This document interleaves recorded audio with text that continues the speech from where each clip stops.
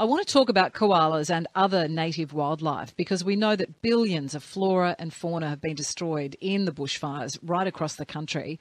Yesterday, the Minister for the Environment, Susan Lee, announced a $50 million wildlife package. She did warn that koalas may be officially listed as endangered in some parts of the country. Some experts are even warning that native species may have already become extinct, that we just don't know the full impact of the bushfires yet. Matthew Hayward is an Associate Professor of Ecology at the University of Newcastle, and he's on the line for us now. Matthew, hello to you. Yeah, Deborah, how are you? I'm well. Have you ever seen the sort of damage from the bushfires that we're witnessing, from the wildlife to the plants and the animals like this before? Oh, they are unprecedented. They're the largest fires that we've ever seen. So, no, that's never occurred before, and it has caused decimation to our wildlife, to our, the people that have been affected by them. So it's been horrible to see. Let's start with the native animals, the koalas for one. Susan Lee announcing this wildlife package yesterday. A lot of focus on the damage to the koala population. Will they bounce back from this? They've lost a lot of habitat, and they probably will be downlisted to endangered, but they've probably lost about a third of their distribution, their habitat, in the fires. But other species have lost much more. So we've got species like the palmer wallaby up on the north coast of New South Wales and south coast of Queensland that's lost kind of maybe up to 80% of its entire distribution. So it's a species that may well be under much more pressure. And then there's the tiny things that we just don't know much about. That entire distribution could have been burnt out and are likely to have gone extinct probably before we've even described them. So they'd be new to science but gone extinct. And how will we ever know if they have reached that dire level? Oh, we won't know those species. And it may be like a kind of game of Jenga where we can afford to lose one or two species, but when we get lots and lots of species dropping out of the ecosystem, then the entire ecosystem falls apart. And that's going to have dire consequences for humanity. Because that's the thing, it's all interrelated, isn't it? If one species is gone, the flow-through effect to the broader ecosystem can be appalling. Oh, definitely. And I think when you've got to relate back to what humans are going to be, how humans are going to be affected, and things like pollination services that we currently rely on invertebrates and bees and things like that to do for us. If we lose some of those species, we're going to have to go out with little paintbrushes and paint almond trees and a whole range of other crops that we currently are really reliant on. So we can't afford to lose these species. What can be done, though? Because it's one of those things, the fires have come through where we're in the middle of summer.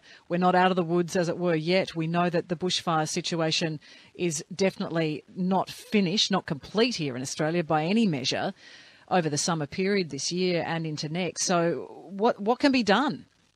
I think, the government's starting off on the right track. I think they're trying to look after the biodiversity that has survived. So the New South Wales government's put out, carrots and sweet potatoes to provide a bit of food for animals, particularly the macropods in the burnt out areas.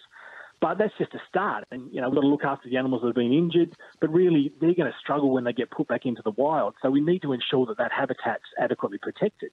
And so, the habitat's not going to respond really until we get some decent rain. And so we're really relying on the fires being put out, then good rain coming back, and then the vegetation will resprout. And then we can start seeing, good responses from the animals. But until that happens, we're really just kind of treading water. But we need much more funding to ensure our biodiversity is protected. This is our national natural heritage.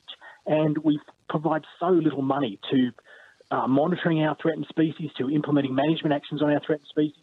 We no longer produce recovery plans for our threatened species, so it's very challenging to work out what you're supposed to do to ensure the protection of the threatened species. So, we're just not investing enough. And in terms of insects, even, you think of koalas, kangaroos, wombats, those sort of native species, but all the way through to insects too, you sort of don't really think about the impact, but they've been hit by these fires as well. Oh, exactly. And there's some of the species that we just don't know enough about that could have been wiped out entirely. And they're the real key kind of Jenga pieces that might be a crucial element to the ecosystem because they're the foundation of so many trophic webs and networks that, if you pull them out, there might be another species that relies on them that goes extinct. And you might see a whole chain of extinctions that drives massive change in the ecosystem. So, they're the species that are likely to have gone extinct, but we don't know the impact of that. Could there be a positive, though, to come out of this, Matthew? Because so much of it is pretty grim and looking at, very worst-case scenarios here. Could the positive out of this be that we really do take stock of our native species, our flora and fauna, and appreciate it more than we have today? Oh, geez, I hope so, Deborah. I really hope so. Because Australia has such a unique biodiversity. You know, we've got species that don't occur anywhere else. All the marsupials that belong here in Australia. And, you know, we're the kind of global nation responsible for conserving them. But we need to really do the hard work to ensure that we do conserve them. So, yeah, I really do hope that society recognises the value of this biodiversity and how uniquely Australian it is. And then we get out there and act accordingly and ensure that it's conserved into the future. Mm.